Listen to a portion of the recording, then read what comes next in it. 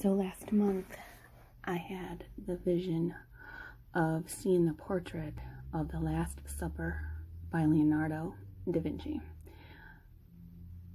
And I described it as me viewing this painting, and I knew that there was something in this painting that I had to decode or to understand, to figure out. And I'm still thinking about it and what it all could mean.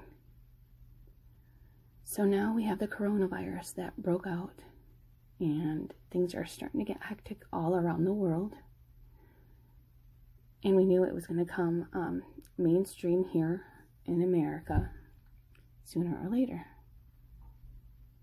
So then when I woke up this morning, and all over the news, on Facebook, this is what appeared. Tom Hanks and his wife, Rita Wilson, test positive for the coronavirus. Well, if you guys all know that Tom Hanks was in the movie The Da Vinci Code.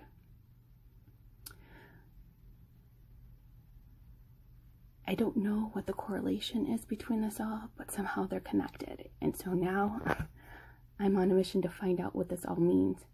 I just wanted to share this with you. As soon as I found out, I got chills. So maybe, just maybe, with the coronavirus has something to do with the Da Vinci Code, our DNA.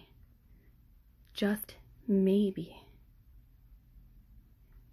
That the Last Supper was right before Easter, and now Easter is coming up.